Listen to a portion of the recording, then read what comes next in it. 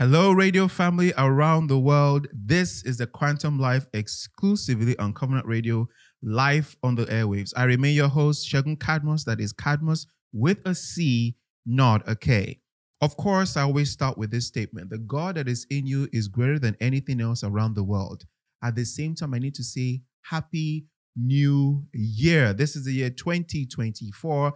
A lot of people, you have New Year resolutions. A lot of people, you have goals and dreams and things you want to accomplish in the year 2024. But when it comes to the Quantum Life series, we are going to focus on one particular thing that we all have in common. Money. Yes, you heard me right. Money is in common with every single person. In fact, a wise man, I call him a wise man, made this statement, which I find to be very, very true. He said, money is like a current. It keeps moving. Money moves towards you and money moves away from you, whether you like it or not. It is a harsh reality, but it is very, very true. If you don't understand that you are a magnet, people who are exceptionally successful have found a way for money to move towards them more and away from them less. Let me say that again. Wisdom is the principal thing. What is wisdom? God's way of handling a situation if God was in your shoes. So it simply means if God wants to handle money, God understands how the money should come to you more and away from you less. Something else that God always refers to is you don't need to start anything by yourself. Whatever it is that you're about to start, there's a likelihood somebody else has done it before you. So take the time to learn from other people. And that's what we're going to do on this Quantum Life series. We are going to learn from a person who understands the system of money. But don't take my word for it. Let me give you a little bit about her background because she's actually here in the studio. So very, very quickly, because I'm going to mention her name, but let me tell you a little bit about her background because they say whoever it is that's about to advise you on something must qualify. Talk is cheap, but once a person qualifies, pay attention to everything the person says. So let me read a little bit about what the person has actually accomplished over her lifetime. And it's a her. Yes, believe it or not, it's a her. Please listen. She is a distinguished professional that holds a bachelor's degree in electronic and electrical engineering. You go, wait a minute.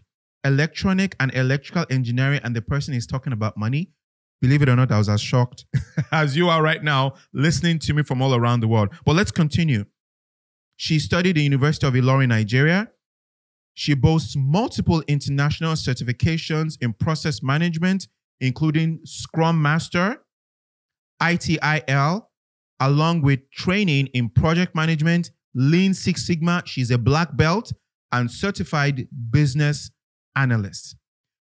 For over 18 years, there's several things she has done, but the thing that actually got my attention again is she was one of the people who got the top career women in Nigeria in 2022 and 9to5 Chicks top 50 women management in Africa 2023. You go, okay. Who is this person? And she wrote a book. She wrote a book because it's a book series they are into right now. She wrote a book. And the name of the book is Where is the Money? Practical Tips to Attract Money to Yourself. So it is my pleasure and honor to invite to our studio here. She came all the way from Abuja, so you can see you guys are very, very important. She came all the way from Abuja for this incident. Where is the money? Practical tips to attract money to yourself. It is my honor to present to you the one and only Mrs. Adepoju Oluwatumininu. Hey, ladies and gentlemen, let us please all welcome. I'm going to clap, whether you guys like it or not. Thank you so much for joining us in the studio. It's a pleasure for you to be in our midst. It wasn't easy getting you down here. As I said, nothing of value comes cheap and nothing of value comes easy. So thank you so much for joining us. Thank you very much for having me. Cadmod with the C. Thank you for that glowing welcome. Brilliant. Okay. So let's get right to it because we're discussing about money. Because in the year 2024, I assure you, if people don't have what they call financial intelligence, they are going to be in trouble. As they say, one of the main reasons why businesses fold up, why people lose their careers, why marriages are not working too particularly well, there are many factors, but when you look at it, one of those factors is lack of financial intelligence. And now in her book, because there are several things she addressed, we are going to make reference to all the things that she addressed in the book based on the time frame that we have right now. So one of the things that got my attention in the book that she's written called Where is the Money? She talked about the myths of money. Different things. And what they mean about myths is different mindsets that people have as regards money. You see, believe it or not, we are all programmed to think a certain way, whether you like it or not, consciously or unconsciously. For the fact that you're eating with a knife, a fork, and a spoon, it came with programming. For the fact that you are reading, you're going to school, you're talking a particular way, you have certain manners, it's programming. They said the same programming has to do with money. So please, let's talk about a couple of myths that's actually is responsible for people's lack of financial intelligence. But let me go with this statement. Here's the first question. Is it true that we actually are programmed the wrong way when it comes to money? And then why do you think people have ended in that form of programming? Okay, thank you. Very interesting question and quite broad. And I would say yes. When a child is born, when you have a child, the child is born as a clean slate. Clean slate, exactly. The environment, cultures, and produces that child. I'll be speaking a lot about myself because everything I've written is on personal experiences, both for myself and things that I've been able to guide people through. So I get quite emotional when I'm talking about money and talking about those principles. So I came from a slightly below average family. Wow. We would have been average, but my dad decided to play El Shaddai. So things were not enough in the family. So I grew up seeing lack, living with lack, literally. And growing up, you just heard my profile being read. I kept telling myself there's something not correct about the life I'm living. I remember having a conversation with an uncle while I was quite young, had same conversation with my mother, and they go like, oh, this is where we are, or this is who we are. Who said we are like this? Why? We're like, no, please understand your lot in life. And I said, no, this cannot be my lot. I'm emphasizing this for the audience because a lot of us have heard things from people we respect. Wow. And because repetition brings conviction, you believe that that is where you are. As the Bible says, as a man thinks in his heart, so is he. So when you accept the lies that they tell you, you are middle class. Who said so? Wow. You are behind. Who said so? Who told you all of these things? You need to manage. Who said so? One of the money myths that I had to personally break. I was telling my younger sister that I had to commit murder. Like, I had to kill. Yes, I'm very serious because after this session, a version of you must die. Wow. That's why Apostle Paul will say, I die daily. Wow. If you are not dying, you are not living. I realized that when I go into stores, automatically, I go into where they are doing discounted sales, where things are cheap, because my mind has been wired that you only go for cheap things. And when you have that kind of wiring in your mind, you will not be able to produce ideas that will bring you millions. The ideas we produce is ideas that would put you on discount shelves. And when I now realized that this was a faulty programming that was put inside me, and the people that are buying premium, they do not have 10 heads. They don't have 10 heads. I break this. I kill the version of Tumininu that believes that she only deserves discounted items and she can only buy things when it is 10% off. Now, am I saying be extravagant? No. No. Yeah. But when you have this mindset, there's a mindset that opens you up for abundance because you believe in yourself. There is a mindset that does not allow you live that life of barely enough. You start getting ideas. You dare to believe. We're talking about my book. I'll be speaking about my book. And that's the mindset that would give an engineer the audacity to write about finance. And I was not only writing about money. I said this book is going to impact lives. Yes. And in 2 weeks of launching the book, we did over 1,000 copies. Wow. 5 countries. And lives are being blessed. Wow. Because I dared to believe. So it's a mindset. It's if our country is going to be better, if our continent is going to be better, you need to believe in yourself that you can. I'm going to round up with something that's currently trending. Tribe of Judah. I had the privilege of watching the movie 3 days ago. And I said this to challenge somebody. There are no barren lands. There are only barren minds. Because the say that again. There are no barren lands. There are only barren minds. Wow. The lady did over 1 billion in the same country where you say there's scarcity. Exactly. Funke Akindele, yes. Funke Akindele, yes. One of my schoolmates, friend, acquaintance, Shubomi Plumter, she directed Black Book. It topped Netflix. These are women that at least I've had the privilege of watching grow. We are practically on the same age grade. The only difference is they dared to believe in themselves.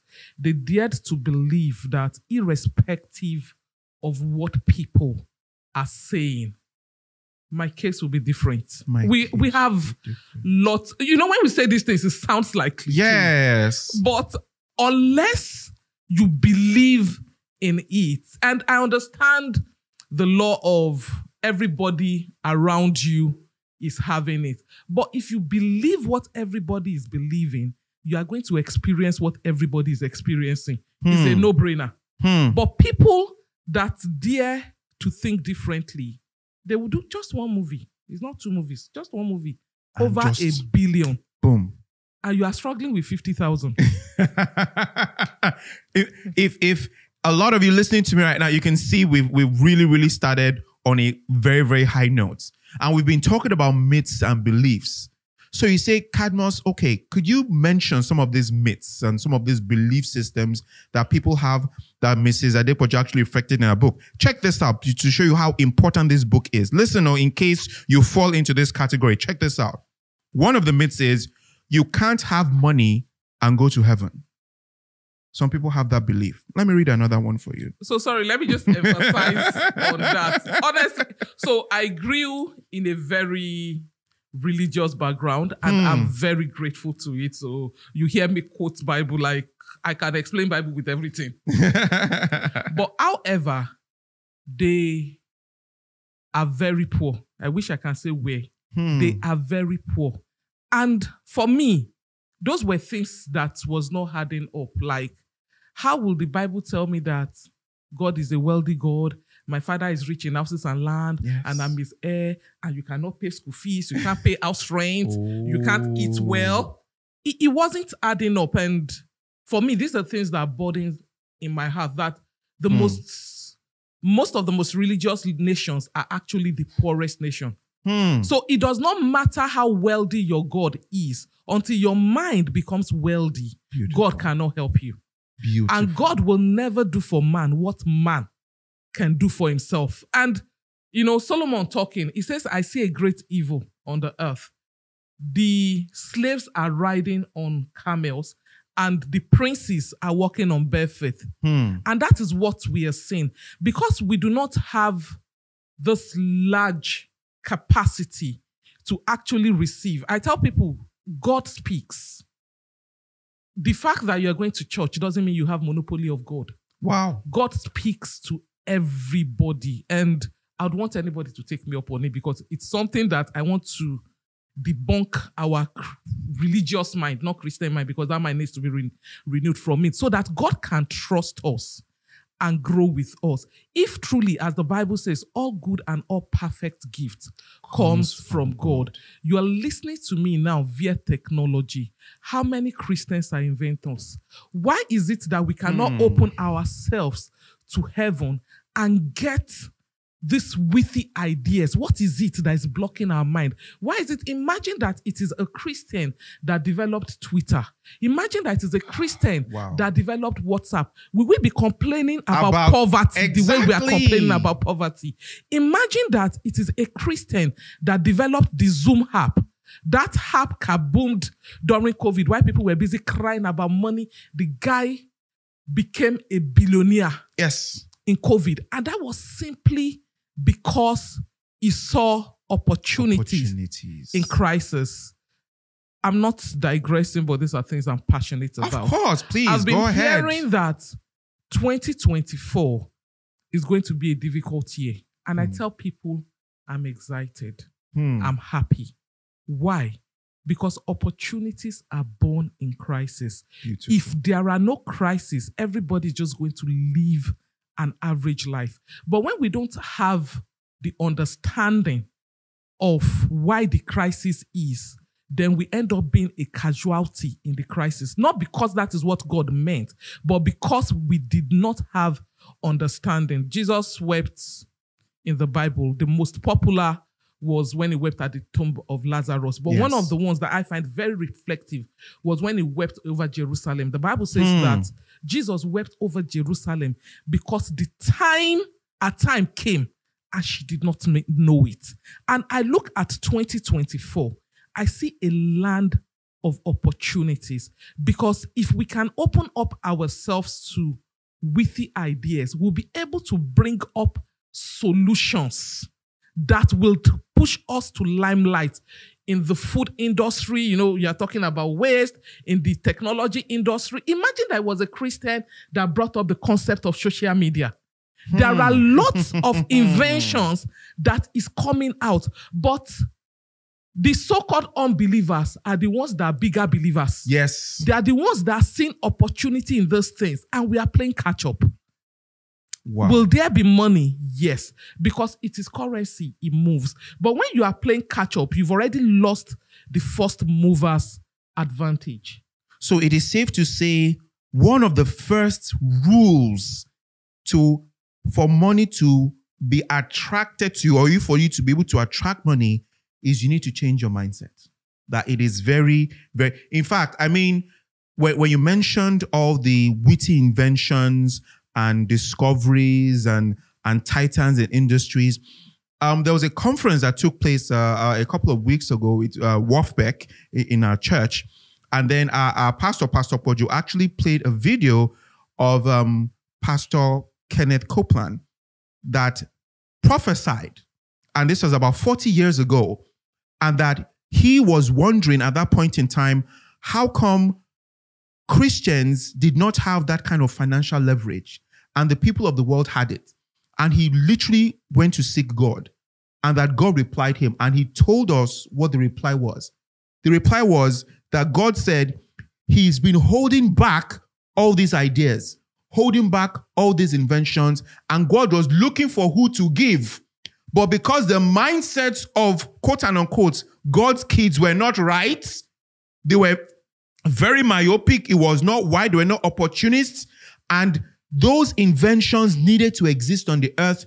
God had no choice but to give people who were not his children. And we were all in shock. We're like, what? So all these things, believe it or not, all these big things, God had reserved it for his kids. But because the kids did not have, quote and unquote, the mindset to actually be open to such big, big global things, they were more concerned about what they can eat, drink, wear, their basic necessities, not knowing that bigger things. God had no choice but to make it open to anybody who was open to it. And 90% of those people were people of the world. 100% correct. I can't agree more. John 3:16, for God so loved the world. It's not for believers. It's not for a particular sect of people.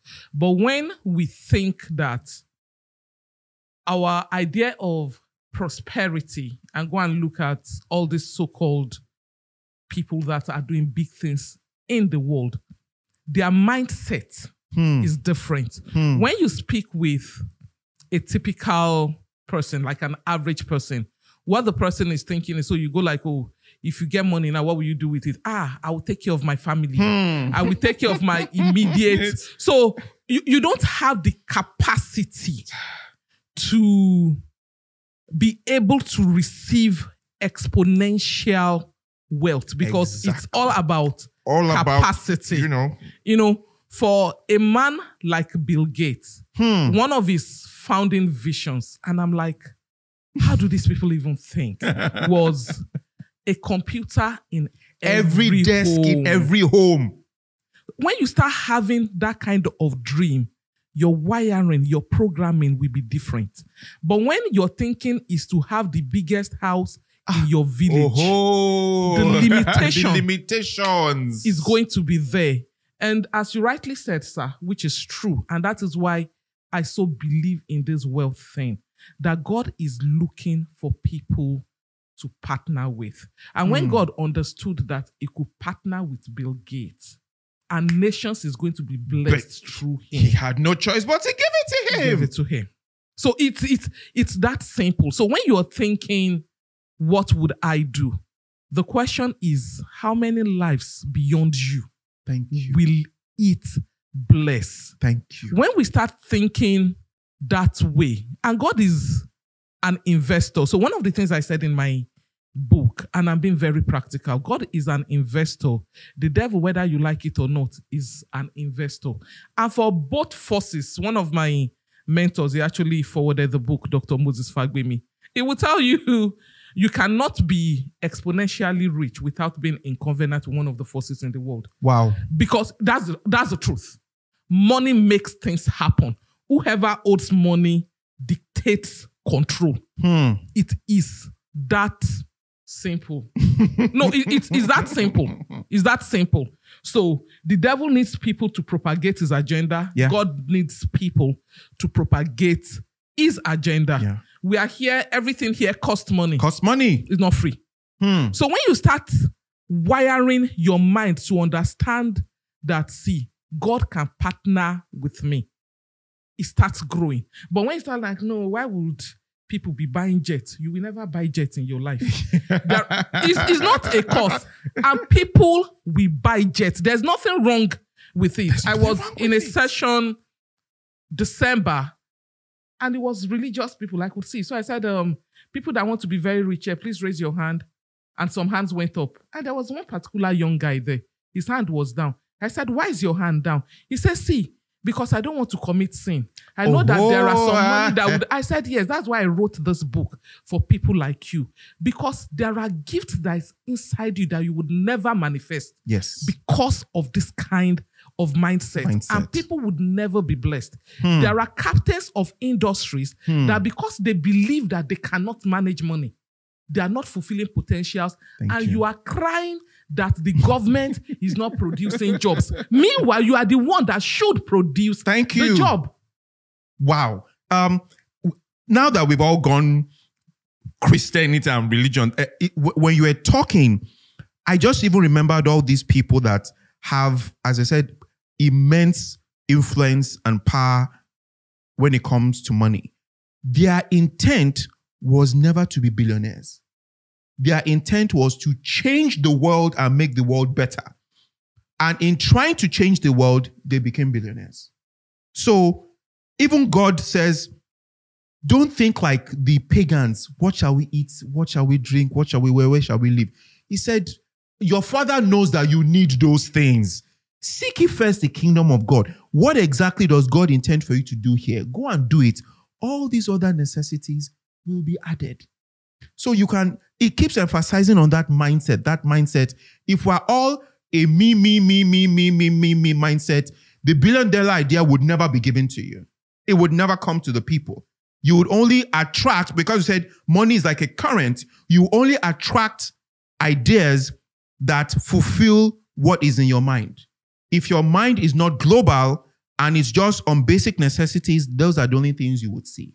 But the moment it is global, believe it or not, when those ideas come, you don't have to try and figure out how we should get sorted out. I assure you, a lot of the people whom God gave all these ideas, they didn't know how it was going to come to pass. But somehow, because that idea was given to them, God was obligated to make sure that that thing comes to pass because the world needs the benefits of those ideas. So as we round up, you can see when we're enjoying ourselves, is there any hope for people who have this kind of mindset and that mindset needs to change? What exactly would you say, in just a few minutes, what would you say should be the first step they should take in changing their mindset if they want money to be attracted to them? This is masterclass. In a few minutes. Okay. So as the book said, where is the money? I tell people the value is in you, and I'm not confused about it because God did not create any useless person. You might not see yourself that way now, but that value is inside of you. And I've worked with several people, including myself, to say this is it. Where you are right now is not where you would always be. And it's a journey. So how do you change your mindset? The number one thing for me, it's a no-brainer. Read. And when I say read, a number of people come to me and are like, I don't like to read. It's because you like to read. So I would say it differently. Find your learning styles. If you cannot read, you can listen. If you cannot listen, you can watch. Find something that works for you. Watch the gate inside of you, the things that are coming into you, because what you believe right now is what people have put into you. And speak, because this is church, so I can preach very well. You're allowed. I can teach very well. So if Jesus, our Jesus, did not joke with reading, with books, right from when he was young, why would you think that you will go far without knowledge? Wow. Because every time I've said some very glowing stories now. I spoke about Shubomi. I spoke about Funke. I spoke about Moabudu. I spoke about myself. If you're listening to it, it sounds like, I know you just did it. Life will come and challenge you. If life can challenge Jesus, if the devil can challenge Jesus, how much more you? When the stumbling blocks come in, what is going to stand for you are the things that you know. Wow. That's why the Bible would say it will bring to remembrance. You know, we quote all these scriptures, but we don't internalize it.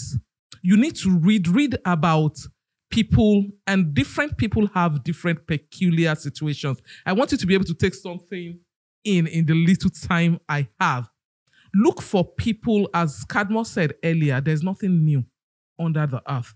Go and look for people that have passed through your journey. Beautiful. I read about Rockefeller, the first billionaire that America produced. Yes. At some point, Rockefeller was so poor that when they were taking class picture, the photographer removed him from the picture. That don't come and spoil class picture. My goodness. That was the story of Rockefeller's life. But those were men that knew how to turn things. He said he kept that picture because he kept telling himself that I will afford the best photographer in the world. So that thing that you call your shame, let it be your fueling point. Tell yourself that in this same place where I have seen shame, many will come to learn it. Joseph was telling his brothers, he said, that which you meant for evil, God meant it for good and for the deliverance of many. So I don't care whether you are in the farthest part of the world listening to me. Your roof is leaking, you can't get food. Understand that in that same crisis, there are advantages. The Chinese word for crisis is translated opportunity and danger. Wow. So for every crisis, there are opportunities. And the only way, read, study, any way you know how to read, please read. Thank you so much. Wow, this is part 1. Part 2 is going to come up next week. So please tune into the Quantum Life exclusively on Covenant Radio, live on the airwaves. We are studying a wonderful book called Where is the Money by Mrs. Adepoju Oluwatumininu. Until next time, God should continue to be a blessing to you and you shall continue to be a blessing to others. Take care.